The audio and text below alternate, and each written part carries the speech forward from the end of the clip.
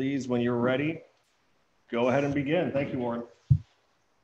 I appreciate the invitation to be able to speak to you tonight about a subject that's near and dear to my heart, Acadian history and culture. What you see on your screen is the cover of our latest book. My wife, Warren Perrin, and I published this in 2019, and it was launched in Canada at the World Acadian Reunion, which is held every 5 years. There's a lot to be told about this cover. What you see is the first group of Cajuns that ever returned to their native homeland in Nova Scotia since they were deported in 1755. So they were photographed getting onto a train in Lafayette for a 17-day, 3,000-mile trip for the 175th anniversary of the Acadian deportation. The man who organized this is at the bottom in the center with a little straw hat, Senator Dudley J. LeBlanc, better known for the founder of the alcoholic elixir known as Hadacol. But he was launching this as an effort to unseat Governor Huey Long, who had just been elected in 1928. If you look at the lower right-hand corner, you'll see part of a sign that says, Dud Governor. And he and Long had become bitter enemies over a dispute over the appointment of a man to the Public Service Commissioner. And he had put the word out to all the Cajun communities in South Louisiana to send to him the prettiest girl in town. And he would make her Evangeline and make her a queen and take her on this fabulous trip in the depths of the Depression. The women had just been granted the right to vote. We had total economic chaos in Louisiana. We were still recovering from the disastrous 1927 flood. And here he was hosting 25 beauties from towns as far as Sulphur, Louisiana, all the way to Thibodaux. And that was going to be the basis of his political support as he was going to run for governor.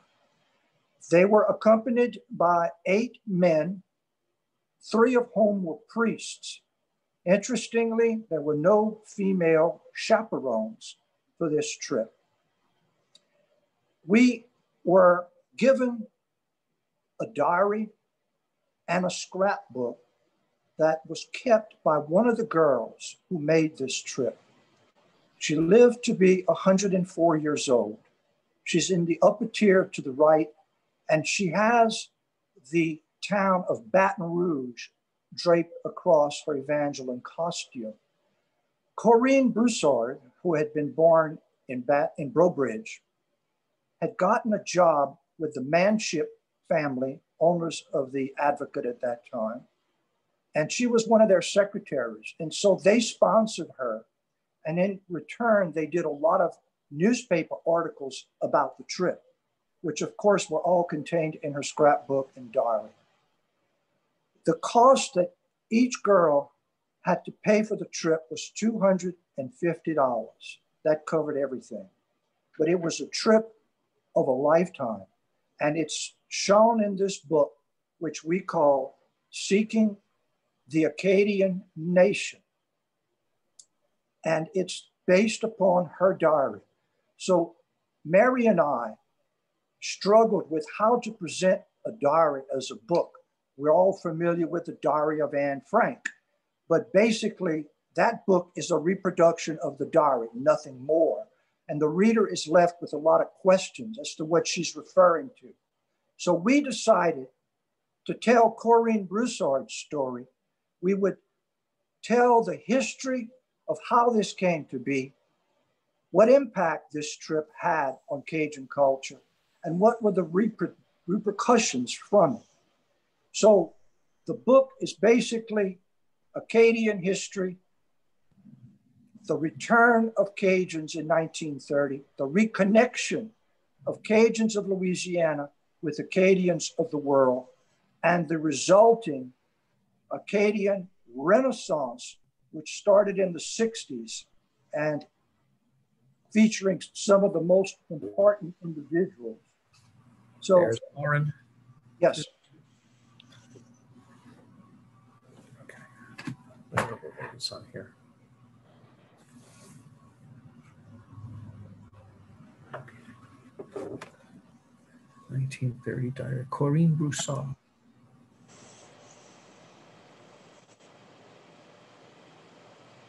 Next.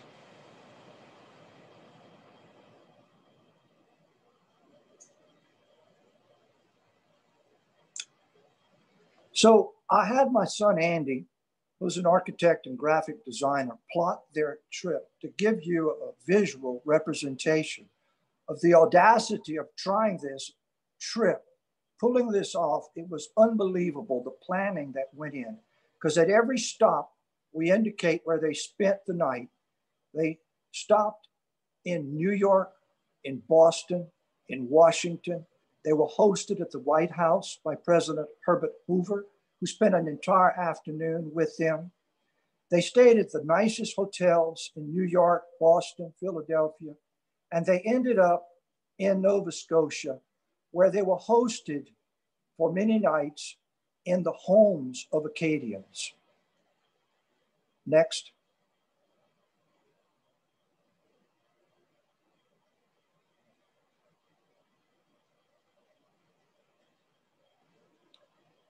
We'll now go through a very quick summary of Acadian history. The Acadians were recruited for a commercial venture to set up the very first colony in North America in 1604, 16 years before the Pilgrims dropped anchor in Plymouth.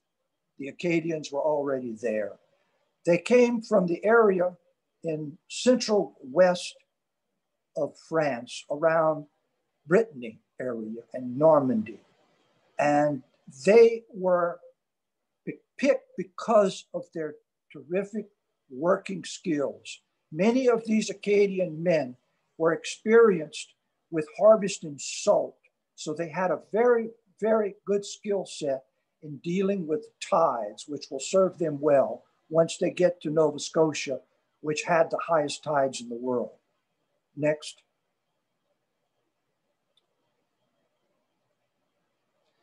Nova Scotia is like a giant number 7, and it's attached by the Chignecto Peninsula to what is today New Brunswick, Canada.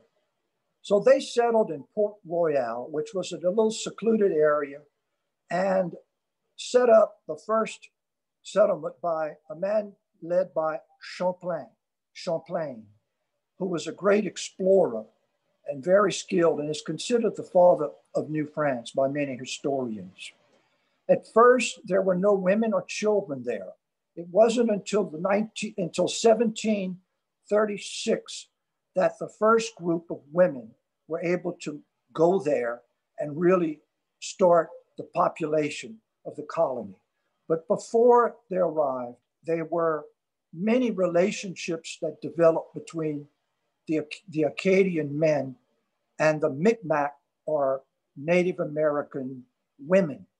So many children came out of those relationships, and most Acadians who have had their DNA tested prove that we have this connection to the First Nation people and the tribe, which still exists today on 7 different plantations within Nova Scotia, are called the Micmac people.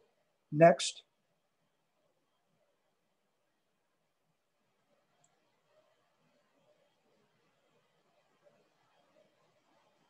This is an artist representation of the first settlement at Port Royal, which was nicknamed the Habitation.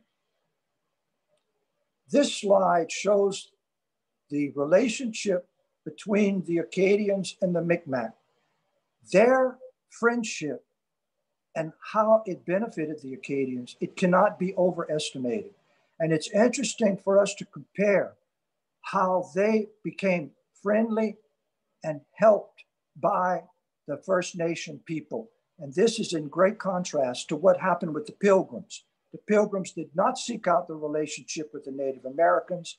They basically tried to destroy them, and they had a much more difficult time establishing their settlements.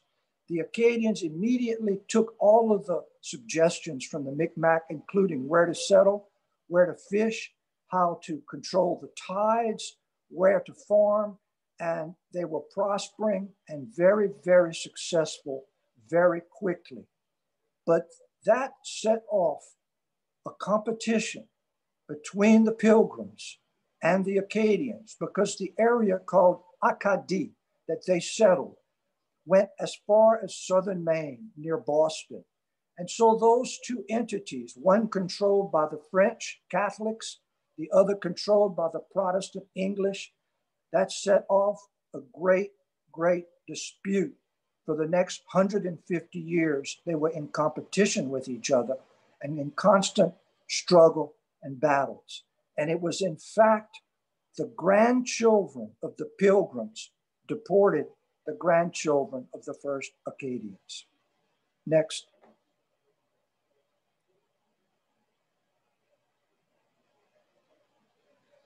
The man who led the deportation was Charles Lawrence.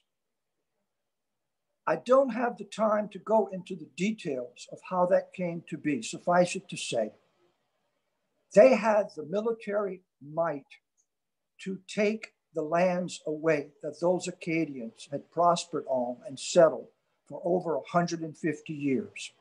And in 1755, Winslow was a colonel in Boston, and he, in conjunction with Lawrence, who was the acting governor in Halifax, Nova Scotia, planned the secret expulsion of the Acadians. This plan did not come from London. Interestingly, it came from Boston.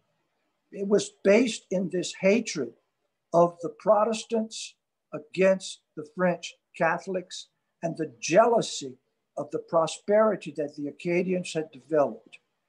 One example, the Acadians were so healthy, they were doubling their population every 20 years.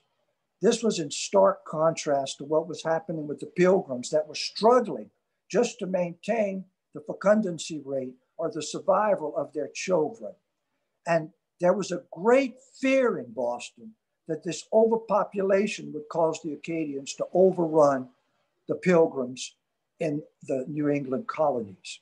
And so that was the impotence. It was basically, let's take the lands because we had the military force.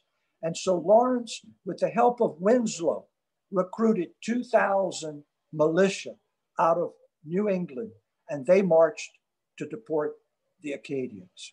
Next.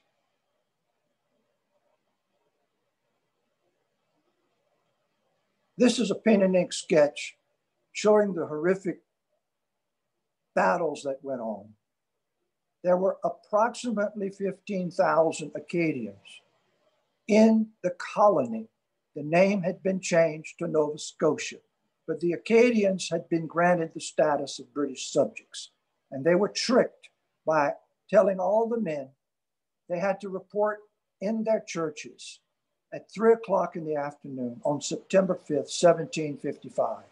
As soon as the men, and boys, by the way, aged 10 and above were considered men, the doors were locked. It was announced that they were prisoners of war. They were forfeiting all of the possessions to the British Crown, and they would be deported to the British colonies because they were British subjects. They couldn't be sent back to France.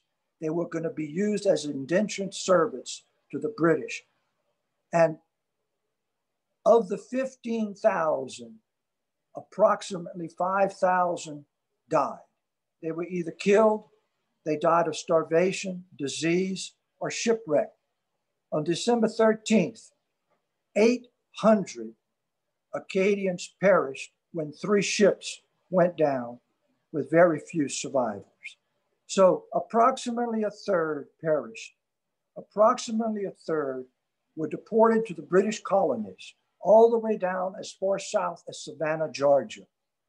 But a third managed to escape deportation and ran into the woods and were helped by their friends, the Micmac, to survive as long as they could. Next.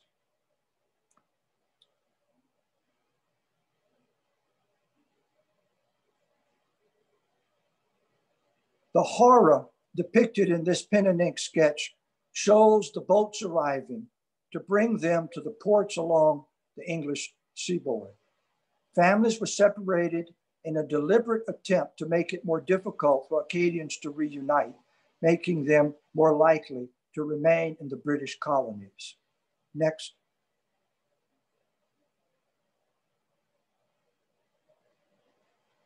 This shows a very convoluted map of what took place following the deportation. The French and Indian War lasted from 1755 until 1763. It was the First World War, and it was the battle for the control of North America. The war was ended, and Britain won when they defeated the French, the Battle of Quebec in 1759. The Treaty of Paris was signed in 1763, and everyone was allowed to go home. Everyone was allowed to go home except the Acadians. Thus, clear proof the deportation was to take their lands from them and to ethnically cleanse that portion of North America from the French. So those Acadians that had been deported could go anywhere but home. They could not go back to Acadie.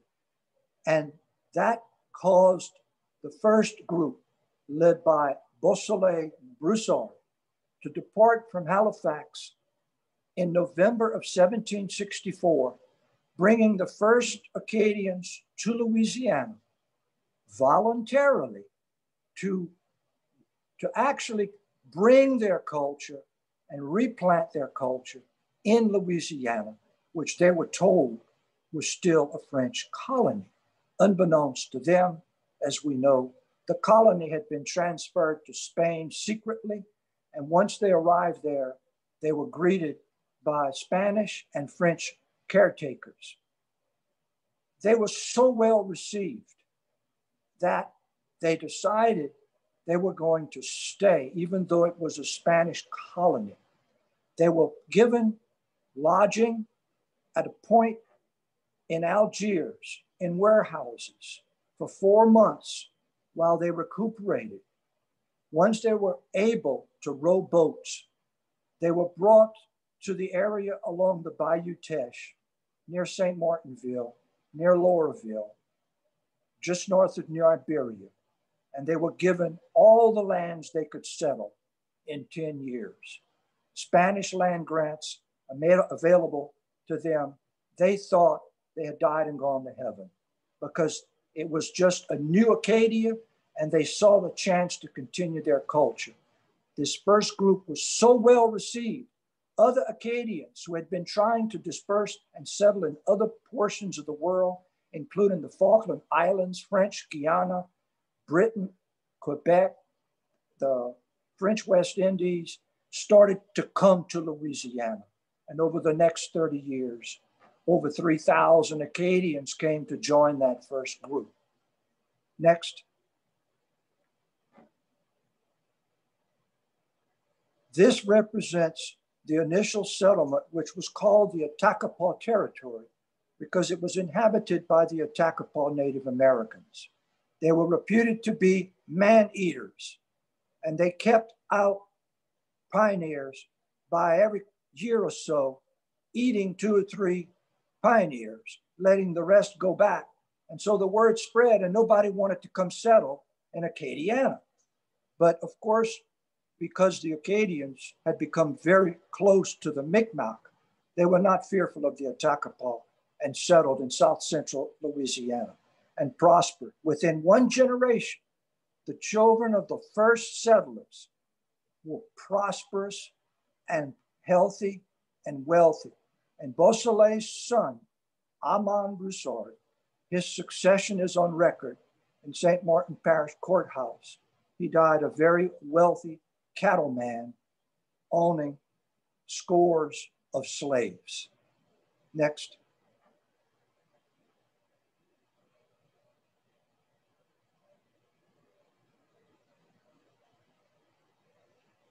We will go rather quickly in the next group of slides. Since now we're in Louisiana, they are managing to row across the Atchafalaya Basin, heading for their new homeland, which they call Nouvelle Acadie, or New Acadia. Next.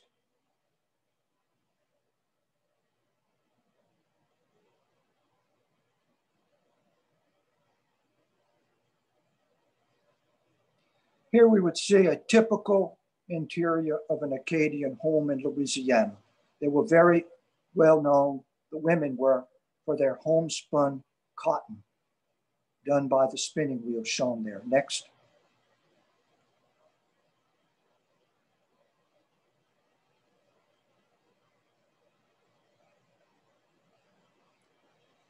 Another factor which cannot be overemphasized is the connection between Acadians and cattle. Many of them had been cattle men in Nova Scotia. And as soon as they arrived in New Orleans, they learned there was a shortage of meat in the city because the cattle grounds had been what's considered the Florida parishes of Louisiana, was still controlled by England. And so they had to reach out to the West parishes to bring in cattle. And so the Acadians made a bargain with a large owner of cattle named Dautrive. It was a cattle sharecropping contract signed in New Orleans. And it's a one-page document. Basically, they were provided, each family, with several cows and one bull, and they were required to give half of the offspring to Dautrive. So it was the demand for meat that brought the Acadians to the prairie lands of Acadiana. Next.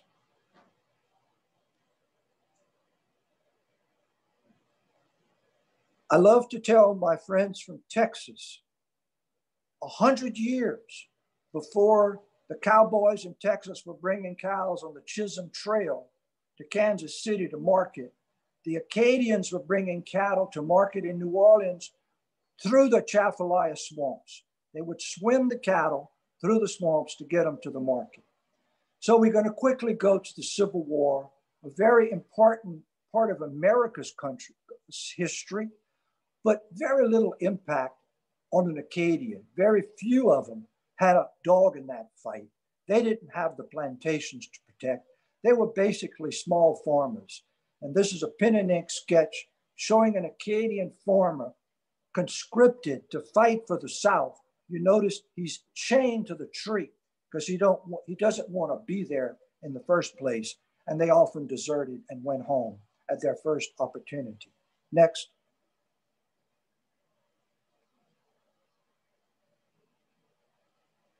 Women in the 1800s, again, the spinning wheel. Next.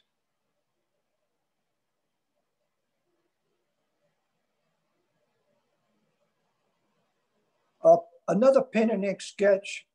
I find this one interesting. It was published in the most popular magazine of the day in the late 1800s out of New York called Harper's Weekly.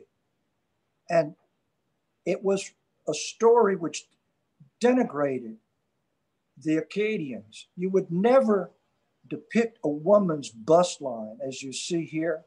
Especially, you would never show a woman with her legs spread. So the artists were trying to show the Acadian men and women as low class, trash. Why? We were French speakers in an American country that was looking down on us. And it's something that Cajuns have fought throughout their history. But this particular pen and ink sketch really hones it in very clearly, where the man stands above lecherously looking at the women, almost as though they are prostitutes. Next.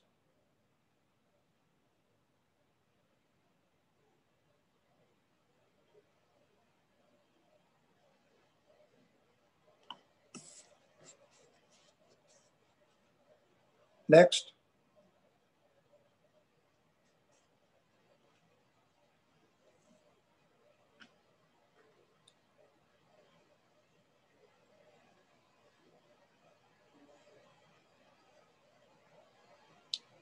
I guess we've lost connection.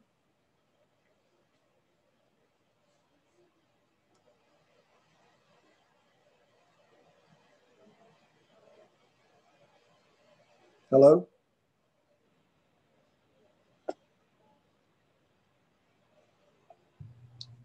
Hey, Warren, can you hear me? Yes, I can. Okay, my computer has frozen, unfortunately. If you're able to continue talking, I'll do my best to get it back working. Okay, no problem. There we go. Look at that magic. So let's go through these fairly quickly because I wanted the audience to understand when this trip was getting planned to go to Canada, what it looked like in Louisiana in 1930. You can flip through these next. Large families, 22 children. Next.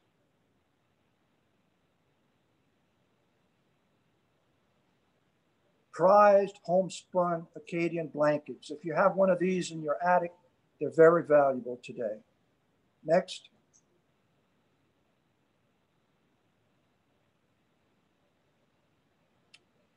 Next. Music was very important. The language was kept alive in the music. It never died. When it was against the law to speak French in schools, from 1916 until the law was changed in 1968 and changed in the Constitution of 1974, it's the music that kept the language alive. Next. Next.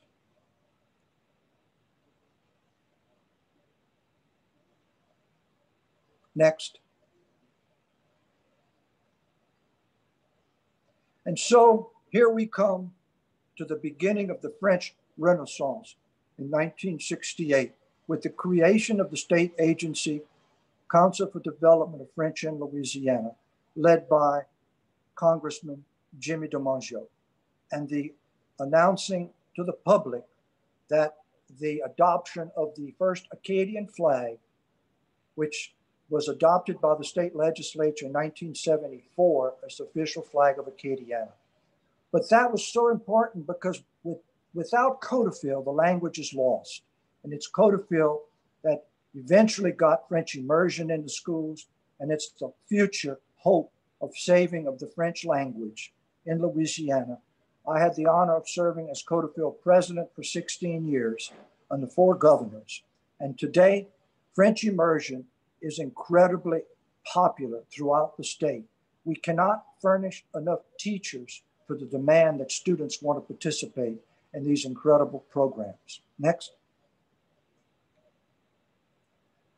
Judge Joseph A. Breaux was a man that very few people know about, but he graduated from Tulane.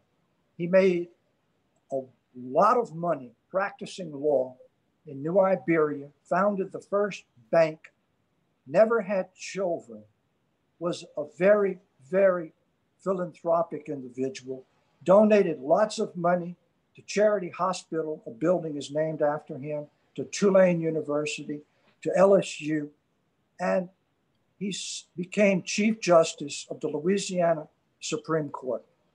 But the reason he's important, he's the man that reconnected Cajuns with Acadians of the world. He started going up to Quebec, to Paris, to Halifax, to Montreal. He had the money, he had the desire to do it. And for 15 years, he attended their conferences and brought their lecturers here, students here. They eventually created the Broussard Hall, thanks to Huey Long appropriating $30,000, which was a French immersion college campus at LSU. And so he finally retired in the late 20s, and the mantle was picked up by Dudley J. LeBlanc, who put together that 1930 trip. But this man, Bro, was really the father of French Renaissance. Next. Now, a few pictures of Dudley LeBlanc. He's a graduate of SLI here in 1912. Next. The Evangeline culture, with all the dresses, came from the famous poem penned by Longfellow in 1848. If it hadn't been for Longfellow writing Evangeline, I dare say there would be no Cajun culture, no Acadian culture anywhere in the world. Because after the deportation from 1755 until Longfellow publishes the poem, it was called the Century of Silence. No one spoke about, wrote about, or sung anything about the Acadian people. We were lost in history until the poem was published. It became the #1 best-selling book in the world for 13 years. And everybody wanted to read it, and they all wanted to know who these Acadian people were. So you get the popularity. All the girls and women wanted to be Evangeline, and they started the Mardi Gras. And of course, we have our King Gabriel, Queen Evangeline. And that's what Dudley was playing off of to make this big run against Huey Long. Next. I mentioned briefly the flood of 27. Here we have a group of Evangeline girls invited to the inauguration of Herbert Hoover in Washington, D.C. to thank Hoover. He was in charge of the recovery of the Great Flood of 1927. And because of his excellent recovery skills, it made him president of the United States. But unfortunately, with the Depression hitting, he was totally run out of office. He was humiliated by Roosevelt in the upcoming election. But you see here, they were so popular, they were invited to the presidential inauguration of Hoover. Next. Another Evangeline girl depicted. She was on the trip along with Corinne Broussard. Her diary has been donated to the Center for Louisiana Studies and Archives in Lafayette. Next. Here we have Dudley LeBlanc being greeted by President Herbert Hoover with the 25 Evangeline girls. Next. I'm now going to show you a few pictures that come directly from Corinne's diary. This was Corinne in her flapper dress. She later became a promoter of French culture throughout the world. Next. Another picture of Corinne from her diary. One of the things I found quite interesting as you read Corinne's diary, once they crossed into Canada, they started drinking alcohol every day because it was still prohibition. Many of these girls had never tasted champagne, and they had a party for every lunch and every dinner, and they had a ball, and they were hesitant to come back to the United States where alcohol was still prohibited. Next.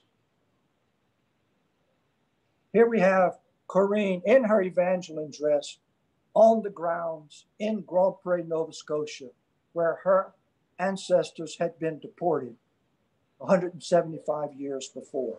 She was a direct sixth generation descendant of Beausoleil Broussard, who brought the first Acadians to Louisiana. Next.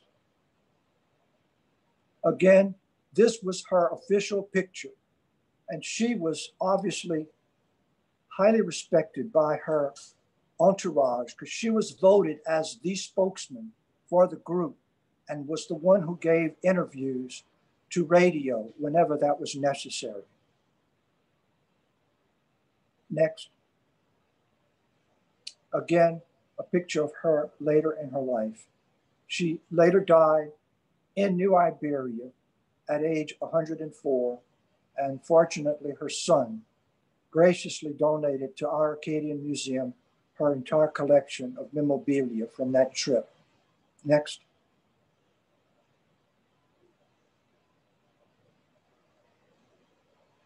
Next.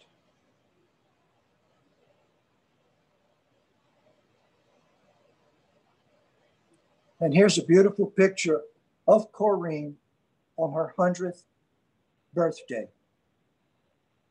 She was still entertaining. She played the ukulele, and she would still go to nursing homes and entertain people by singing and playing her ukulele. Some of you may have heard about her famous brother. His name was Senator Sam Broussard of New Iberia, and he was recruited by General Eisenhower to be in the inner circle and help to plan the D-Day invasion because of his ability to speak French to the camarades in France. And he was one of the founders of Codeville. Next. These trips were so successful. Dudley later brought girls in 1936 and again in 1963, where they were hosted by President Roosevelt and finally by President John F. Kennedy a few weeks before he was assassinated. But this particular group is a group of girls from Canada who came to visit Louisiana in 1946, and they were hosted at the Capitol, and they sang with Governor Jimmy Davis. Next. And here we have Dudley, again representing Louisiana on an international scale in 1966. He's in Belle-Île-aux-Mer, France, for the commemoration of the 200th anniversary of the Acadian deportation. Dudley went on to make a fortune in promotion of How to Call, and he went on the show with Groucho Marx, You Bet Your Life. And Groucho supposedly asked him, well, I saw it. He actually asked Dudley, he said, "What will How to Call do for me, Senator?" And Cousin Dud replied, "I don't know what it'll do for you, Groucho, but for me, it did 5 million last year." So he was making a fortune. He was spending as much money in marketing How to Call as Coca-Cola was spending by putting on some of the grandest shows all over the United States. Next. And that concludes our presentation. I will be more than happy to discuss any of these aspects with any of you. Many of these images came from Dr. Shane Bernard's book, Cajuns and Their Acadian Ancestors, which has been translated into French and is used in Louisiana schools to teach children their Acadian history. Thank you, Warren. That was really appreciated, really wonderful lecture. I'll open the floor to questions. We have 10 to 12 minutes for any questions. If you're online, please simply unmute yourself or send me a message to do so.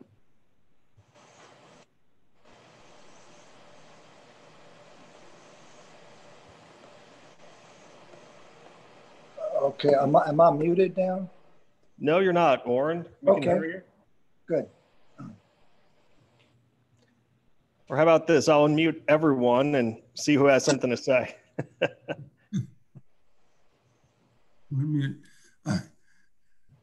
I don't know. Can you all hear me? Yes. Okay. Yes.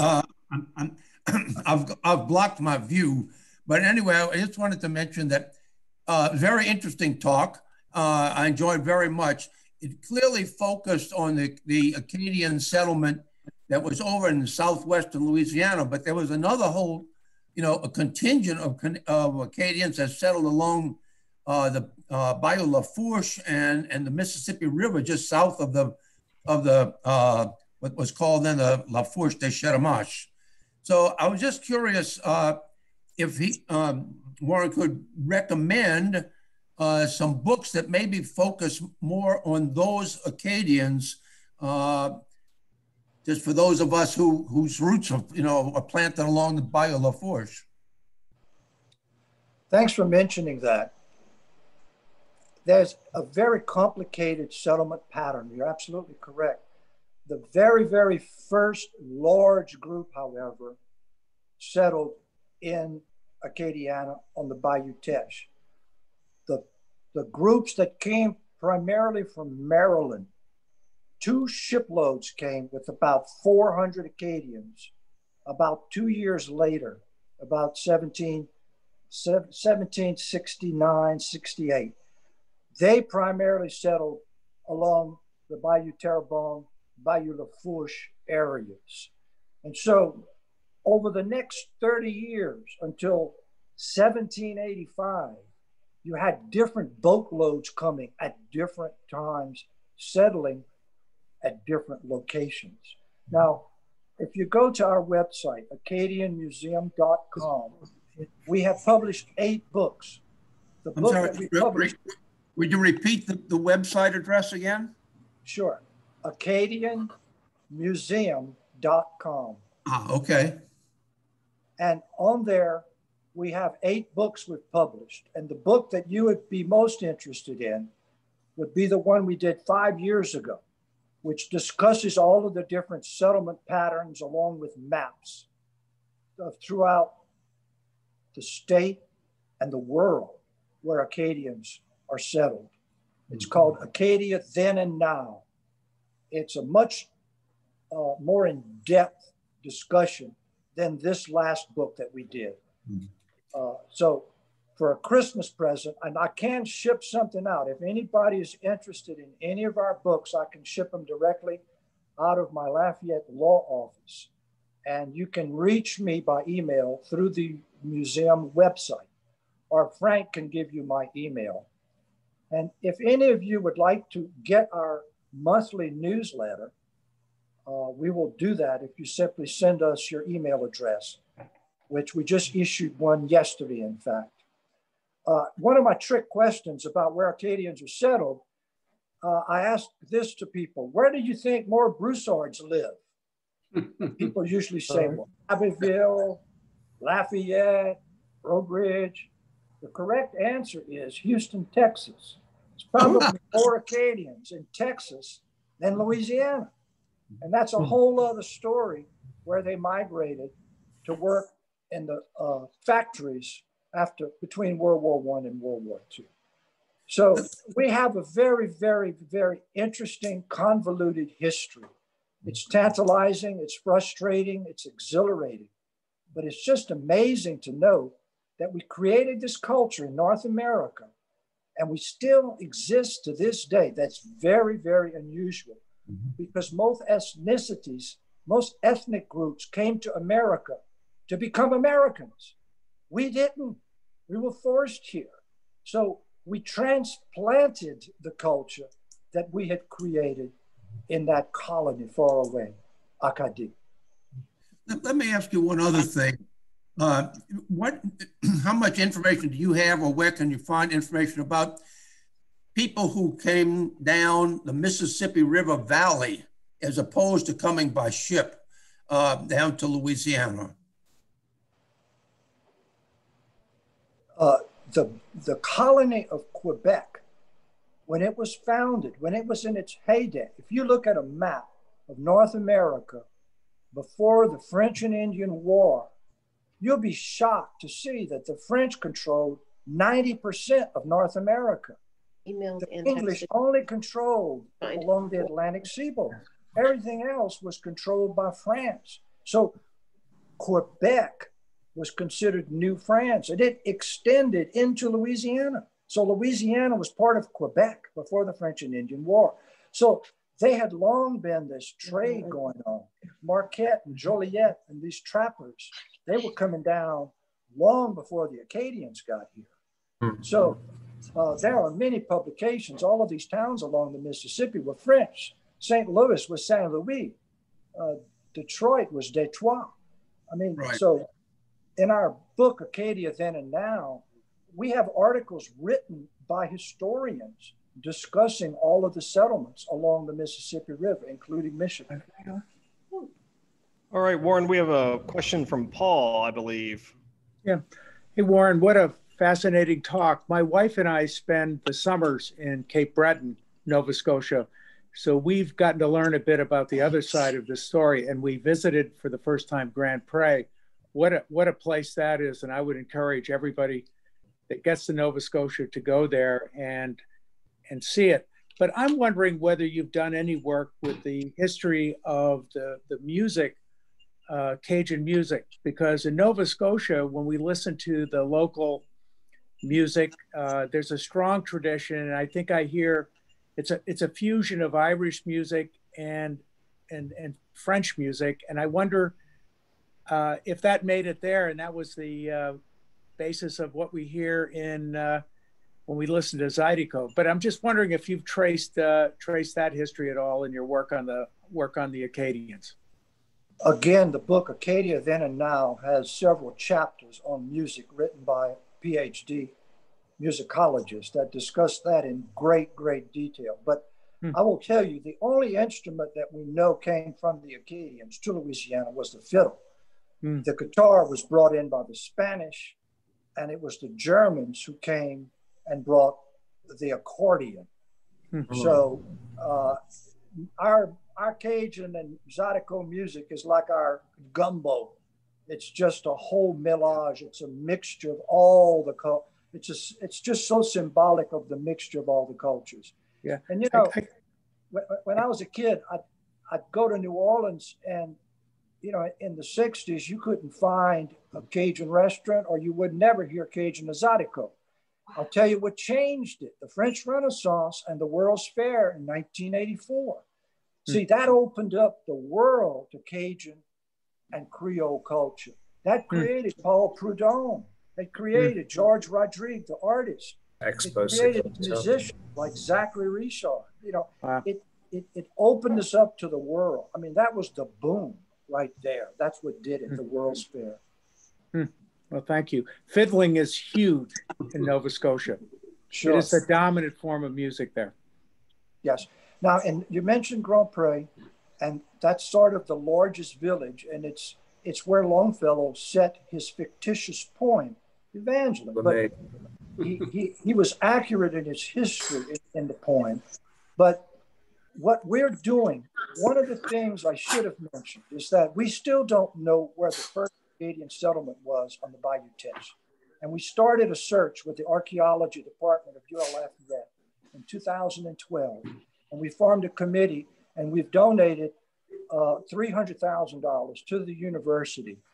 Every year we give them a grant, and it's to locate. And I will tell you, we know approximately where it is, and it's right near the town of Laurelville, where the first settlement. We've hit on artifacts dating to the right time, but we just haven't hit on the lodestar. You know, we don't have enough mass to say it's right here, but we know we're right close in the right area. It's called the New Acadia Project. Great, thank you. Thank you, Warren. Maybe we have 2 minutes. Any short questions out there? One more short question. Stephen. Yes.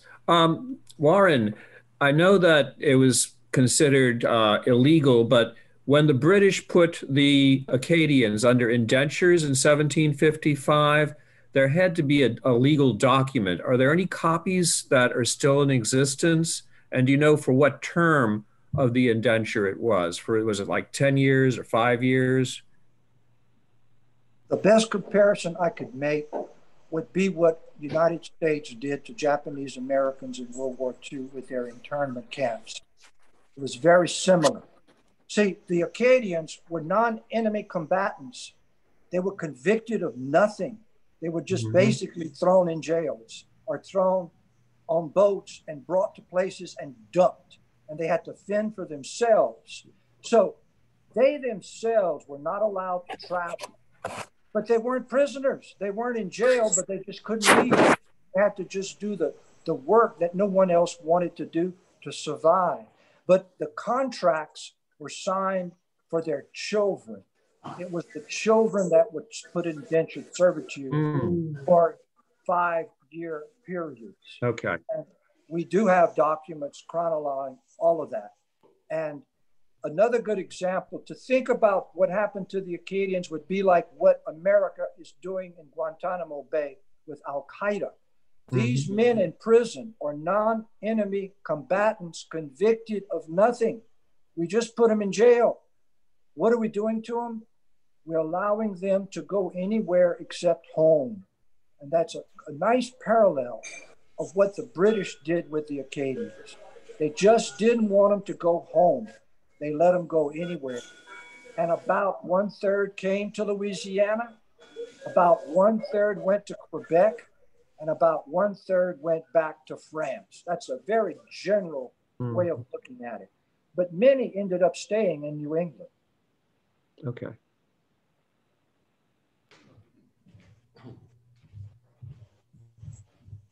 Hey, Warren, just a quick thank you for this wonderful lecture for the Roundtable Club.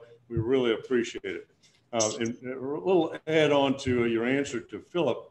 Philip, I have a copy of the book that Warren wrote and was actually put out in 2004, dealing with the life of Joseph Broussard. If you like that, I'll get it to you. But we really appreciate what you've done. And I'd also like to put in another plug for Warren's books are wonderfully written. And if you haven't been to the Acadian Museum in Erath, I really recommend you finding a time to do that and give Warren a call, and he'll give you a tour that you will always remember. So Warren, thank you very much for doing this. We sure appreciate it, and I look forward to seeing you soon. Merci beaucoup. Appreciate the invitation to be with you. I've enjoyed it. Hope to see you soon. All right. Thank you, Warren. That's a wrap for this evening. We can't thank you enough for your time and information and knowledge. For everyone else on the call, this is the last lecture of the fall or winter series. We'll be back in January. Be in touch, monitor your emails, and we will see you then. Merry Christmas, Happy Hanukkah, Happy New Year's, and so forth. Good night. Good Stay night. safe. Bye-bye. It's a wrap. Yeah. Woo.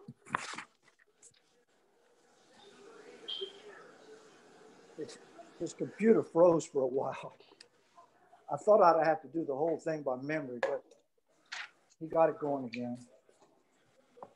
Woo. Need a glass of water now.